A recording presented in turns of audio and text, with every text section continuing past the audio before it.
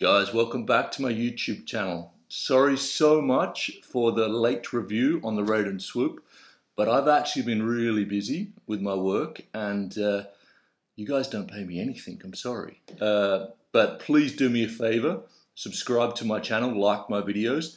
It is a lot of work, and anyone out there that is doing YouTube, you know, it's for the passion, it's for the passion of writing. We're not making any money, honestly. So I bought the Radon Swoop 10.0 2019 29er Super Enduro about 3 months ago, and I told you I was going to do an unboxing, the first ride, and the 500 Ks. I've probably done now about 500 Ks on it, and this is what I think of the bike. Okay, so with the review, I hope to review more bikes in the future. You know, I love riding bikes. I love testing bikes. Now, this is how I want to test the bikes. This is how I want to review the bikes. I want to give you a score out of 10 for the company, the sizing, the value, the appearance, and the ride. So that would be a final score out of 50. I think this is a pretty fair system. Well, this is the system that I go for. So first off, the company. Radon is a direct-to-consumer company from Germany. When you buy the bike, you actually you're sent over to Bike Discount, which is kind of like Chain Reactions. They have great prices, and I don't know who owns who.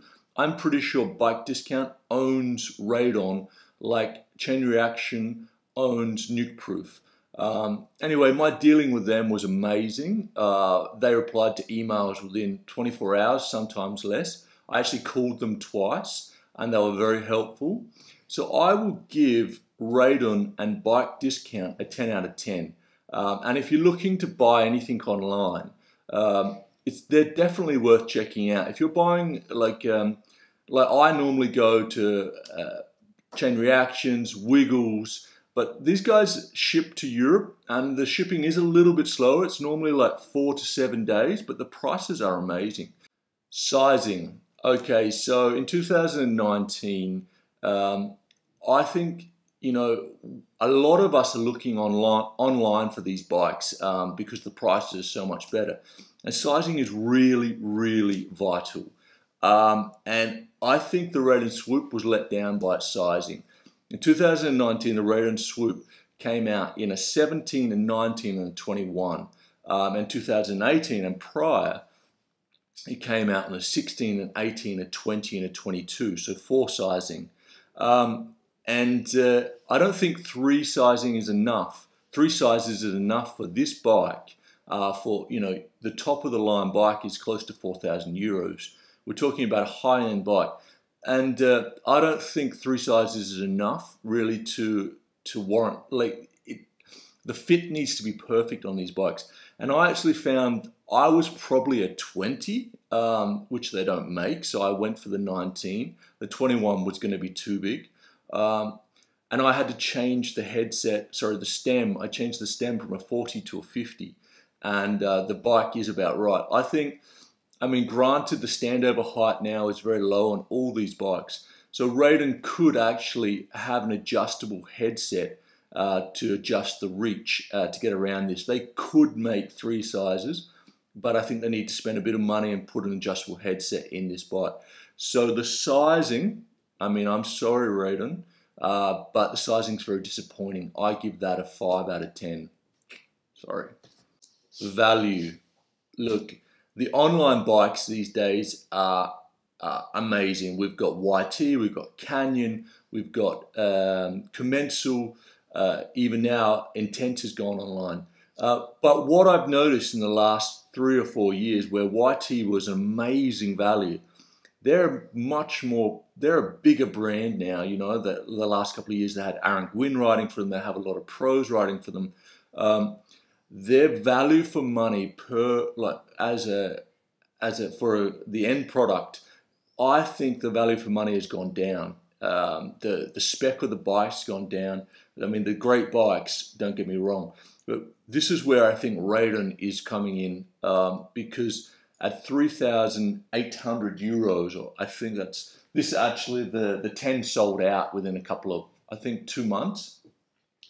But you can see, I mean, you're getting a top spec bike. There, apart from the frame, which is aluminium, which doesn't bother me, you are getting Fox Factory front and back. You're getting Newman wheels, which are amazing. You're getting the SRAM carbon cranks, EXO drive chain.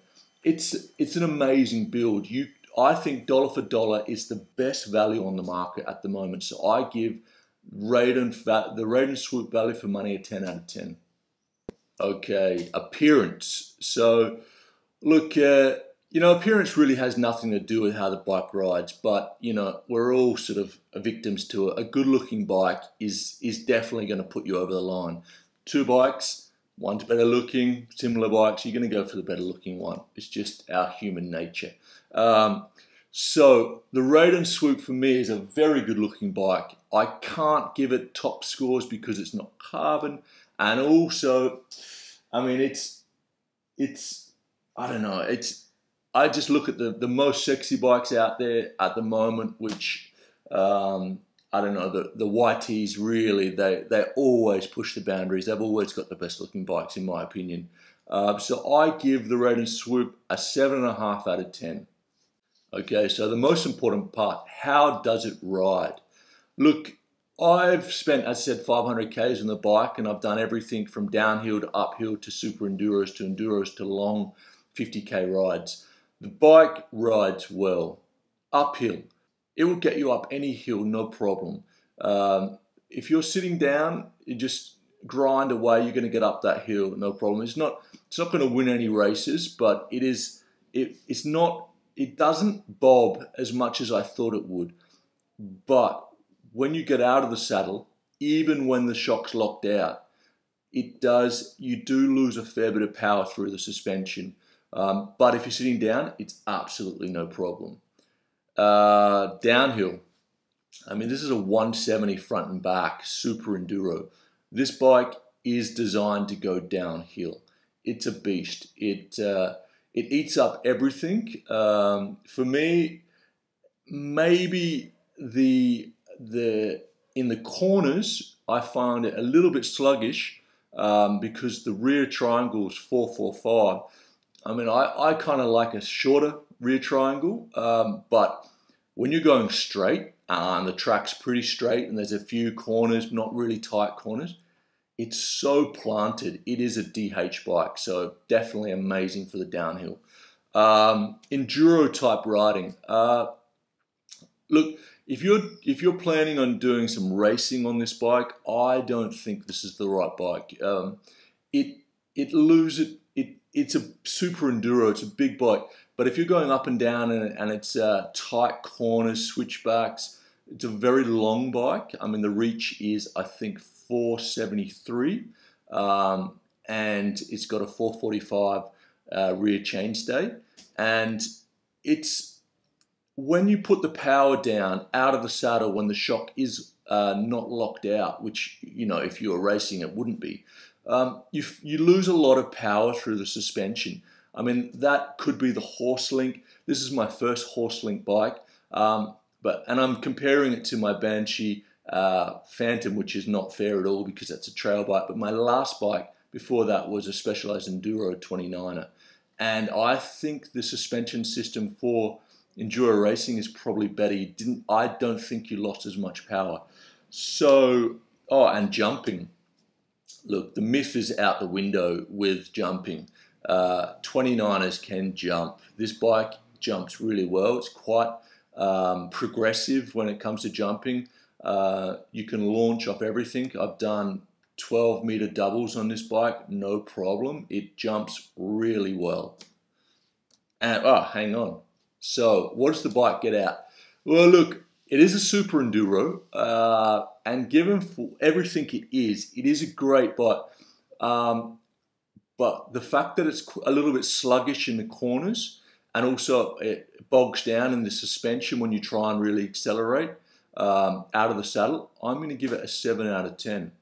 Conclusion. So, the Radon Swoop 10.0 2019 for me gets a 39.5 out of 50. Look, that might seem a bit harsh, but you know, at the moment there's some killer bikes going around. This bike is the best value for money.